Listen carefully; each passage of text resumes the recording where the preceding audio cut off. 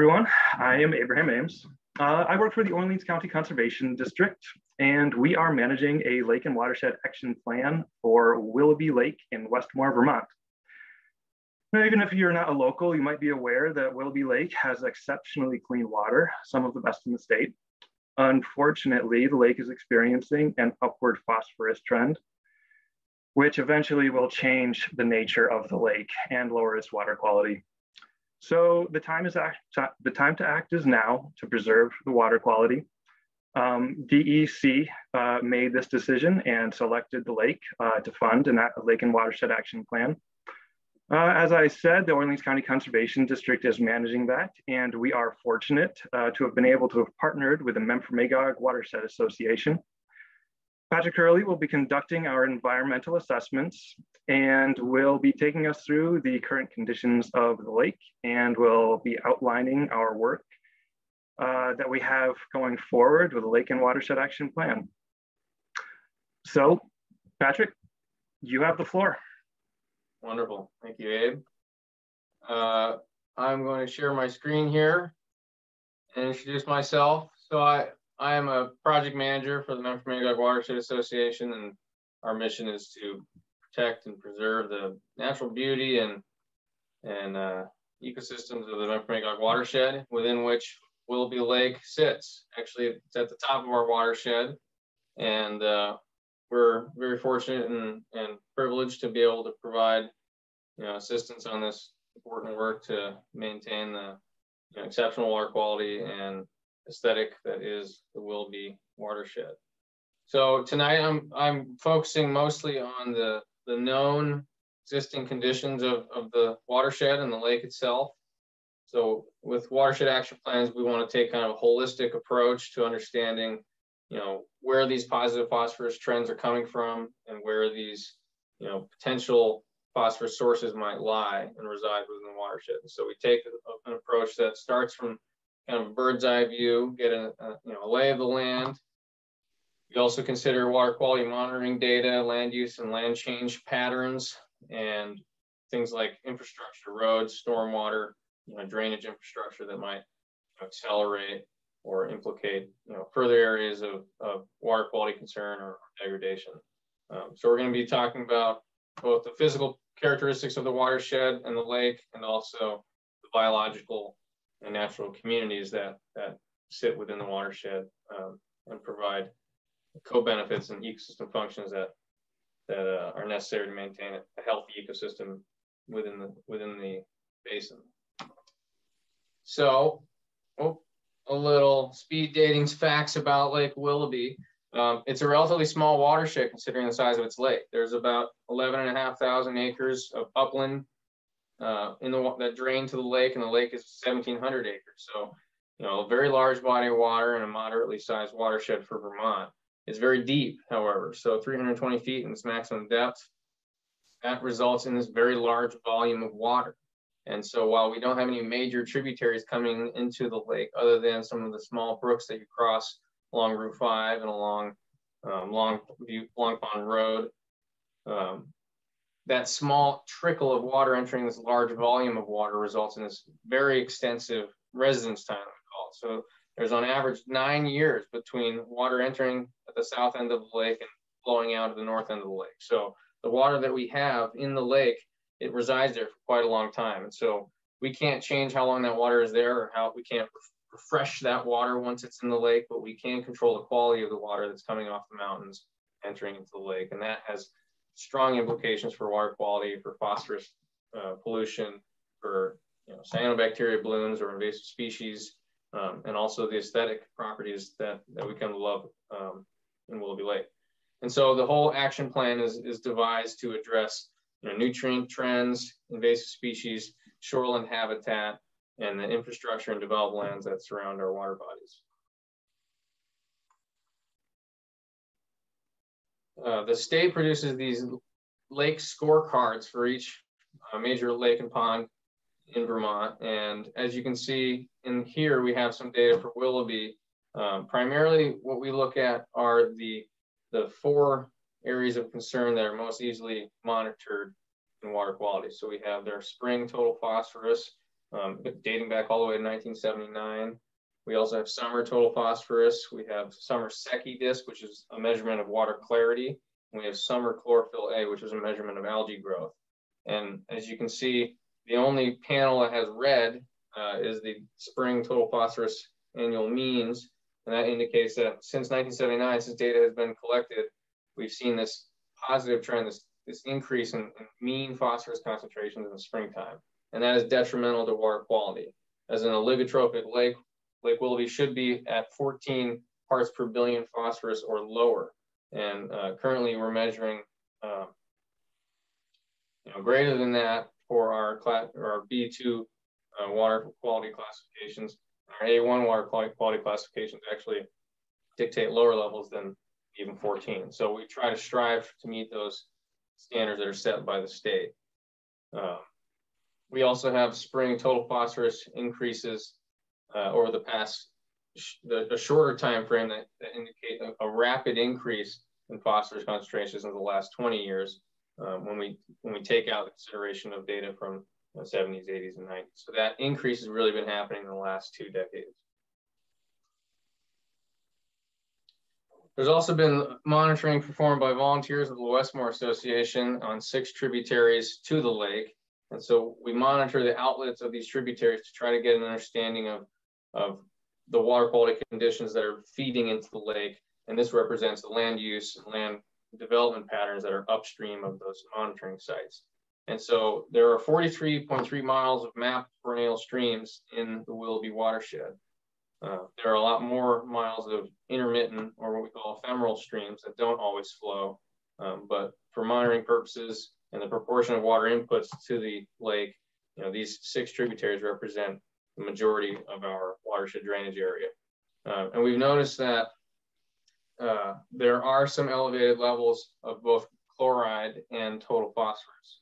As you can see, chloride has a maximum concentration of 101 at the south end of the lake. And while that may seem high, these are milligrams per liter, and the state sets water quality standards at 239 milligrams per liter. So we're well below the water quality standards, that we don't face those challenges that often people hear about with chloride in the western part of the states and the Champlain Basin.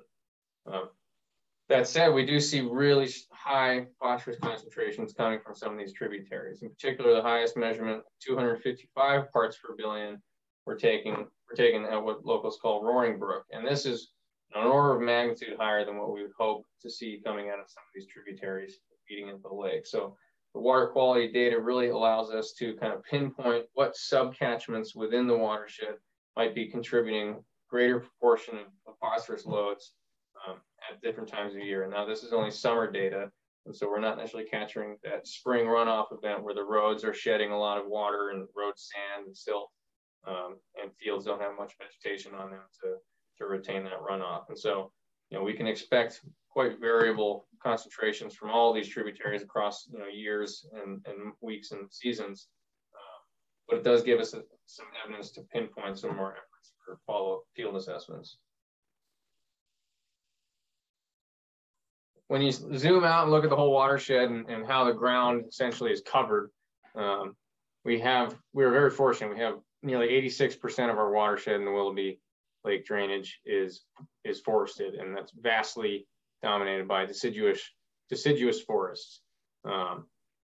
When we look at our impervious surfaces, those surfaces that don't allow rain or precipitation to infiltrate and percolate into the ground, we see that it really only represents about 2% of the lake or the watershed surface area.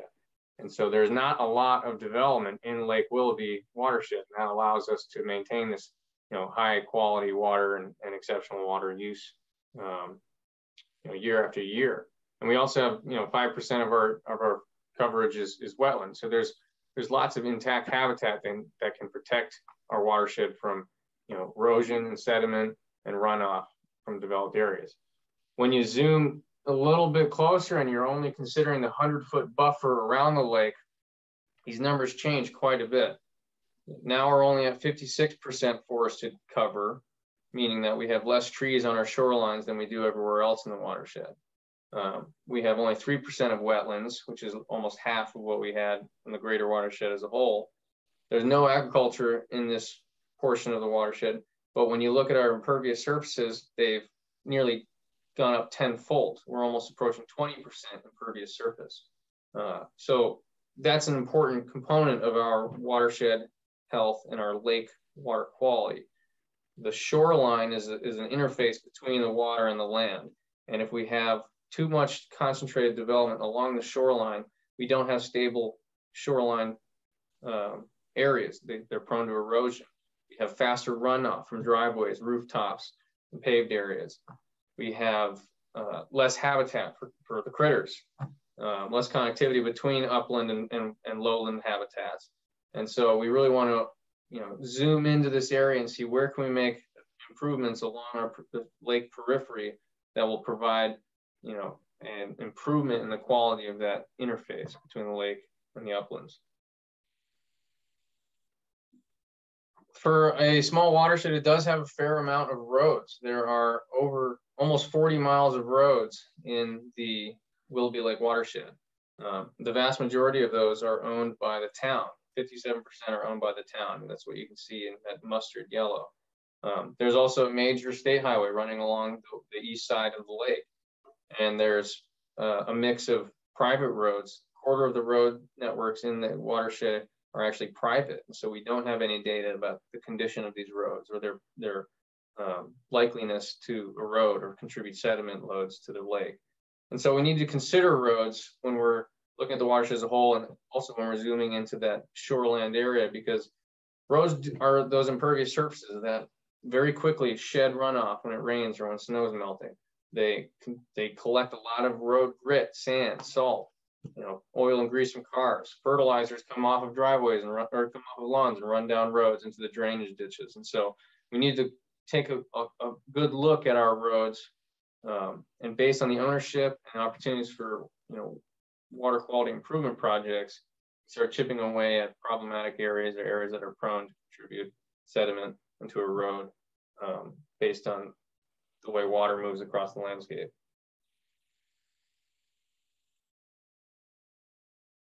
In, I believe, 2018, the Orleans Conservation District and the town of Westmore performed road erosion inventories across all of the public roadways in the watershed. And they essentially score them based on whether or not they're hydrologically connected. So does water that land on the road, does it run off into either a wetland or a stream? Those are hydrologically connected. And those are the colored segments that you see on this map. The black segments are not hydrologically connected, so they should not be prone to excess runoff or erosion or sediment contributions. But those colored segments, those are the ones that we evaluate, or that the Orleans Conservation District evaluated for their risk of erosion. The green segments fully meet the permit requirements stated in the municipal roads general permits for the town of Westmore. The yellow segments are incomplete data, so they haven't been fully assessed. The orange partially meet the permit requirements, and so there's room for improvement. And the red segments are non-compliant, so there's quite a need for improving those roads and employing best management practices to manage the runoff and the sediment that might be derived from. And as you can take a glimpse of the map, there are a few areas where these road segments are concentrated. We actually see them in the upper tributaries, in the headwaters, where it's often steeper, where the roads might be older or less wide and less well built, where we have higher chance of undersized culverts and a lot more driveways. And so we like to take a look from the top of the watershed down and address how water is moving across the landscape, how our roads are impacting that and affecting that, and how we can better manage runoff from the roads, protect the lake's water quality.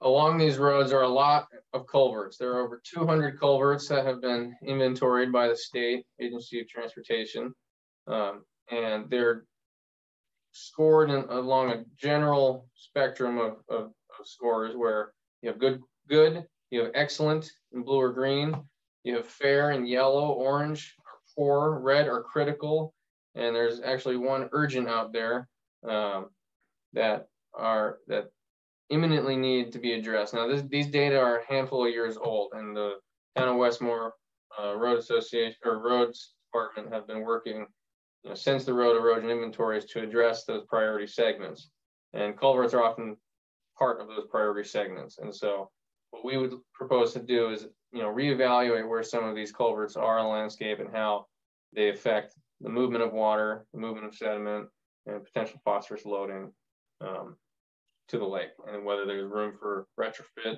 or opportunity for replacement. These culverts, of the 200 culverts, 31 were assessed for their geomorphic compatibility. Now, this is a determination of whether the culvert or crossing is suitable for the size of the channel that's passing through it. And we have a mixed score on some of these. There's one of them that are compatible, fully compatible in the watershed. The rest are either mostly or partially incompatible. We have fully incompatible culvert at one site on Long Pond Road. And so the reason that we look into these data is, geomorphically speaking, is this crossing a problem? Is it undersized? Is it prone to clogging? Is it prone to blowouts? Is it prone to failure? We'd like to address that before an event happens so that we can mitigate the potential for, larger scale erosion events and larger scale washouts. We'd like to get our eyes on these culverts before those events happen so that we can start planning for their repair, their retrofit, or their replacement. And these are also dominated, or the incompatible crossings are concentrated on Stony Brook, Roaring Brook, and Mill Brook. And so we're going to propose to take a peek at some of these culverts while we're doing our road assessments.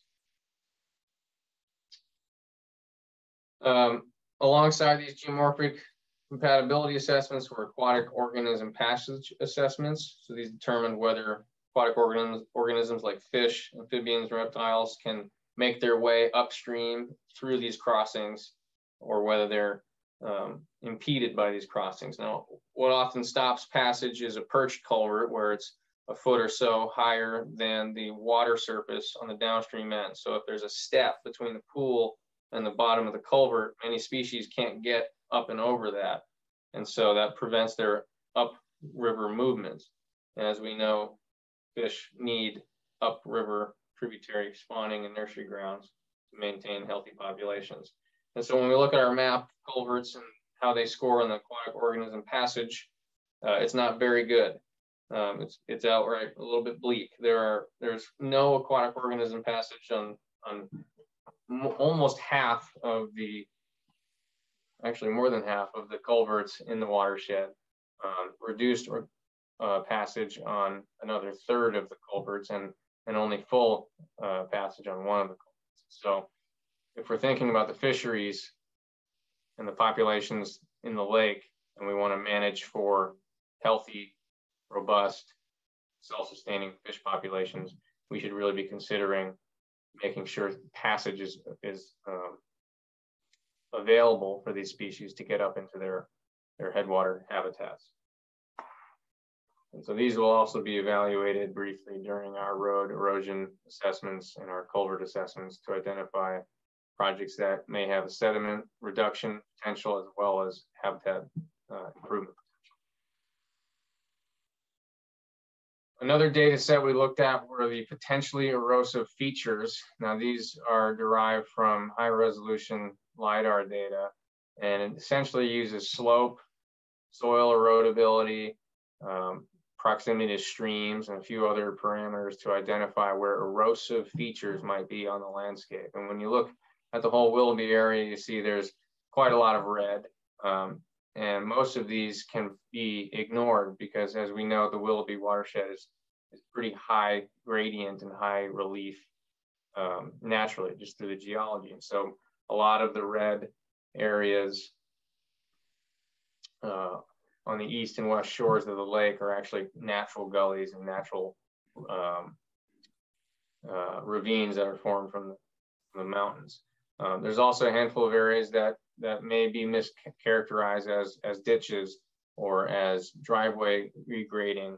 And so when we pull out some of those points that don't really speak to us or don't show a major potential sediment contribution source, what we're left with are areas that look to be historic logging roads or historic skid paths, old ditches that dump into tributaries that may be down cutting and eroding right at the mouth of the ditch, or other areas where there's been channelization in streams that might indicate a departure from how the stream would naturally function. So as we go through the process of our assessments for our roads, streams, and lake shorelines, we will keep an eye out for some of these erosive features, and in some of these larger upland properties where there was a history of logging or agriculture, we'll take a closer look at some of the potentially erosive features on the map to see if they result in real erosive features on the landscape. So there have been at least 5 years of Eurasian milfoil control in Lake Willoughby, and Eurasian milfoil is an invasive aquatic plant species. And there have been 4 to 6 target areas for treatment over the past 5 years of work. And overall, the contractor who performs this work says Willoughby Lake is looking good. It's got a trend towards control of these populations, but they encourage continued monitoring, continued harvest, diver assisted harvest to pull those weeds out, remove that propagation source, and work to improve the aesthetics and the lake shoreline habitat back to its natural state. And any of these projects that we try to assess, identify, and develop as water quality and phosphorus reduction projects should, in theory, have benefits towards aquatic invasive species, in the sense that their plants, by reducing the phosphorus loading to the lake, there's less nutrients available for those plants to have these large blooms or these large populations. And so while these water quality projects may not directly address the invasive species populations, they are working to reduce the ability for those populations to be so prolific. I mentioned fisheries when speaking about the passage or passability of the stream crossings. And when speaking to the district fish biologist, I was told that the priority in the Willoughby watershed are salmonids, and that can include both Atlantic salmon, landlocked, that are stocked in the lake, and that can also include many of the trout species that we see in the lake. The rainbow trout species are self-sustaining populations in the Willoughby watershed. Their abundance has been fluctuating. It may be low in the past few years than it has been in the past 20. And perhaps that may be related to a lack of headwater habitat or access to those headwater habitats. Lake trout are also self-sustaining. The abundance is very high. And when you talk about the size structures, that's kind of the population, whether they're young of the year and juveniles or fully mature adults. Apparently the size structure in Willoughby is one of the best in Northeast Vermont, so you can take pride in that. Rainbow smelt is one of the most important forage species for lake trout, rainbow trout, and salmon, and they have a high abundance in the lake. And they are, small trout-like fish that may not be a game species, but it is an important keystone in maintaining these healthy trout populations. And so monitoring the rainbow smelt populations gives us a sense of the resiliency of the trout populations. There's also a few other interesting species of note. One is burbo, yellow perch, which is an important game fish, minnows, white suckers, and Willoughby is home to the only round whitefish population in the state. So it's another thing that you can write home about. We have this relatively intact, strong, robust native fish population. There are no bass present in Willoughby Lake, and the intent is to keep it that way. Bass are ferocious predators and compete readily with salmonids for prey, and so they are competitive, and they may have a competitive advantage, under the changes in climate or precipitation patterns. So we do want to make sure that bass are not introduced to the Willoughby watershed. There are a handful of rare, threatened, and common species in the Willoughby watershed, none of which I can divulge the specific information or concern about both the integrity and the protection of the species. There's concerns of rare species black market trading that, as a agreement with the state, we can't divulge specific information, but do take pride in knowing that there are uncommon invertebrates, vertebrate animals, plants, vascular plants, scattered throughout all across the watershed, both in the lake, in the ponds upstream from the lake, and in the cliffs and forests that surround Westmore. And these critters are able to thrive here because of the real rich mixture in that natural communities. We have 10 significant natural communities in the watershed. My favorite being the dwarf shrub bog and the boreal, acidic, and calcareous cliffs. So there are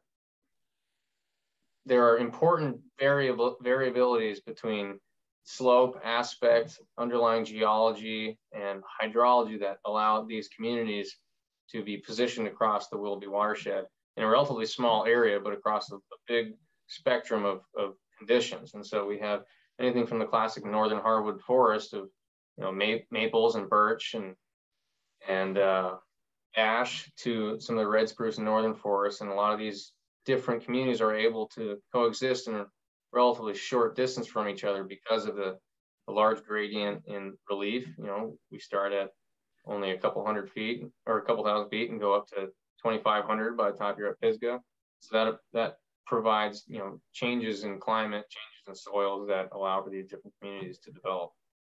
And so it's worth noting of these communities and of these rare, threatened, and uncommon species while we're looking for projects and while we're developing projects. One, so that we can be aware of their sensitivities and we can avoid any unnecessary impacts to those populations. And two, so that if there are opportunities to provide habitat benefits, we can get co-benefits aligned with water quality benefits, and that will score better when we essentially request grant funding to design and implement these projects. So important co-benefits to be kept in mind.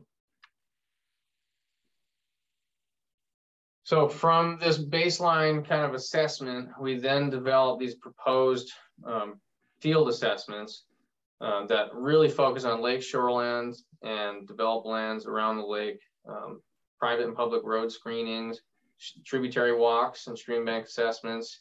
And then we're also interested in taking peeks at the culverts and potentially erosive features while we're out and about looking for these different features across the landscape so that we can evaluate, are these contributing disproportionately high sediment or phosphorus loads? Are they preventing aquatic organism passage?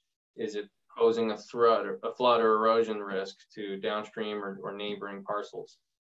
And all of these can be kind of teased into a matrix where we can evaluate their priority based on the cost to benefit ratio, the phosphorus reduction potential, the co-benefits that I mentioned, and the community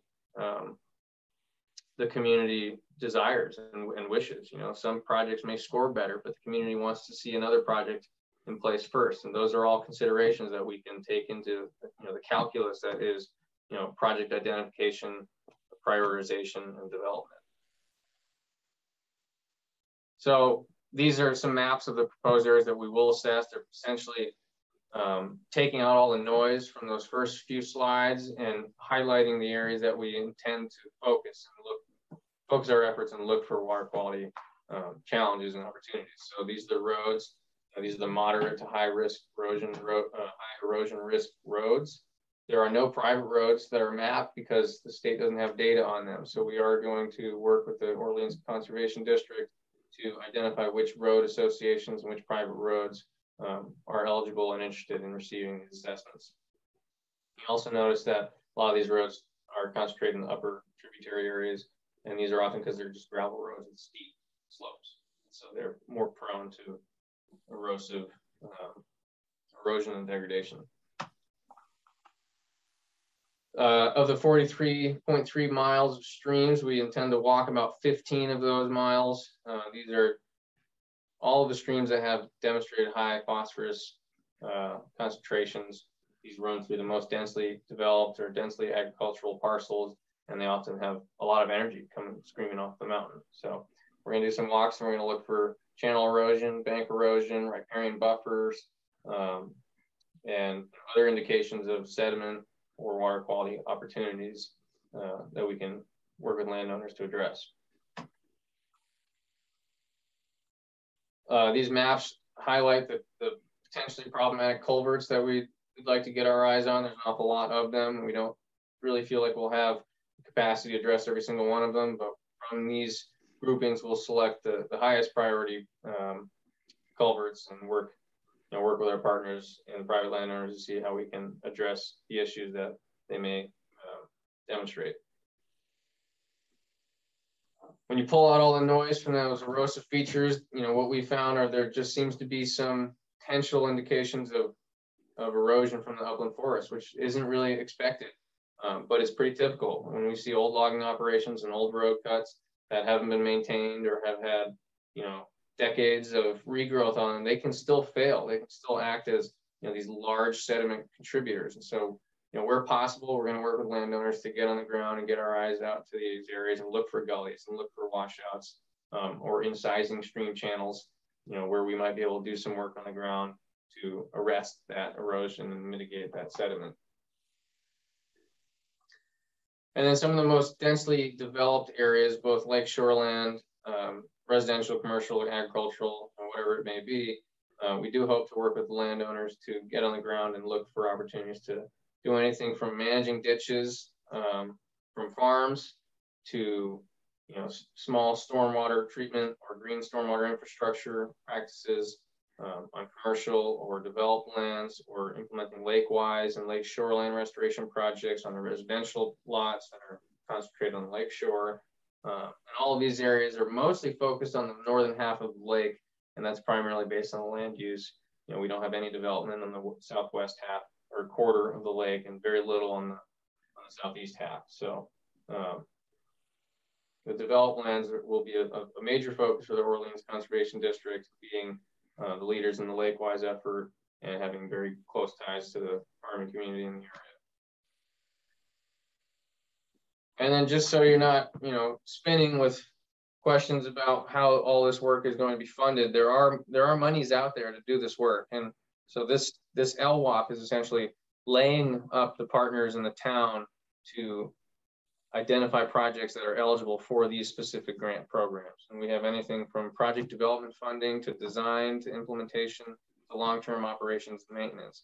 And this is not an exhaustive list, but these are grant programs in Vermont that are specific to water quality, specific to natural resources or agricultural sectors or stormwater, that can be teased out through the development process, the project development process, to identify how are we going to pay for these projects. What angles do we have to work? What co-benefits do we need to capture to really be eligible and strong contenders for these grants? And this will allow partners to be able to continue this work even after the LWAP is complete, because there'll be money out there and opportunities out there for people to pick up a project and say, okay, we've identified it, we know the problem, let's go get development funding, let's work with landowners, let's get a design contractor, put together a plan, let's get it implemented with some contractors, and then we can provide operations and maintenance funding based on the different type of project and the needs for that project over the course of its lifespan. So all that is to say, we think we know a lot about the Willoughby watershed at the moment, but really this is just kind of the Spark Notes version. What we really need to do is get down on the ground, get on the lake, along the roads, and we need to start scoping out, screening, and identifying opportunities where we can mitigate runoff, mitigate sediment, reduce phosphorus load into the lake, and where we can work with the community to attain those goals, but also promote the beautification, promote the setting, and really build on the values that the community wants to see in the future that they envision for Westmore and Willoughby Lake. So with all that, we will be developing our actual field assessments over the next couple of weeks, getting into the field in the fall of 2022 and spring of 2023, and we'll regroup with the community, the town, public, and our partner organizations, DEC, Orleans County Conservation District, and Memphremagog Watershed Association, to really prioritize and identify which projects are we going to focus on now. So thank you very much for your time, and Abe, back to you. Thank you, Patrick. Really appreciate that great rundown. Really looking forward to working with you on this project, and feel really grateful and privileged to have such a beautiful lake that we can focus our attention on. And I think the conservation effort here will bear real fruit. Glad to hear that we're not just looking at water quality, we're looking at the greater landscape. And I think this is going to have a lot of opportunities to really enhance the town in general and, conserve what is really excellent habitat and a beautiful landscape. So thank you very much. And to the greater community, please stay tuned. Please feel free to reach out if you'd like to be involved. Otherwise, just pay attention. There will be more. Thank you, everyone. Take care.